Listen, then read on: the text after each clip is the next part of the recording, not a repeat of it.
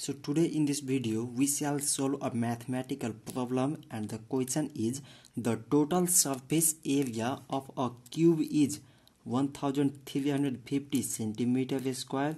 Find the length of its edge.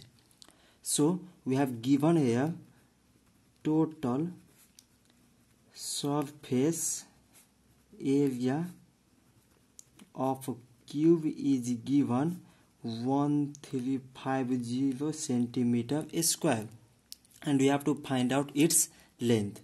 So the formula to calculate the total surface area of a cube is 6L square is equal to 1350. So now 6 here is in multiple, move in opposite sides becomes divide, so it is 1350 by 6.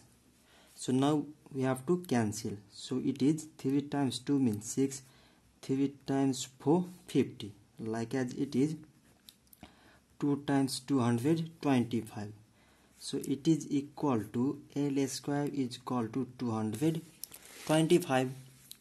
So now here is a square, so moves in opposite side, it becomes root, so it is 225.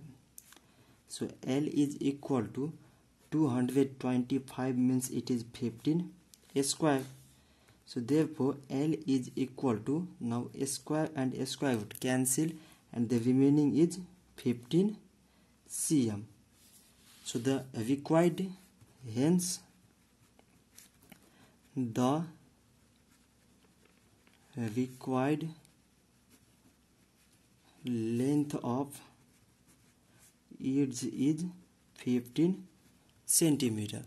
So in this way we can find out the length of a sides of a cube if its total surface area is given by using the formula 6L square. So this much for today, and thanks for watching.